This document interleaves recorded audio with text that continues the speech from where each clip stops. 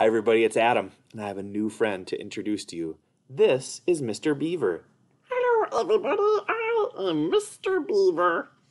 And Mr. Beaver wants to teach you something today about how good it is to ask for a break when you're not feeling ready. I am not feeling ready. So he showed me this symbol, and he was just saying, I'm not feeling ready. I need some help.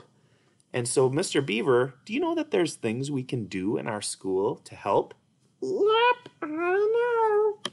It is. So if you feel like you need something different in order to help, we can do that. We can take a break. But where can I go? Well, the cool part is you can take a walk with staff. Uh-huh. You can take another break in a break room.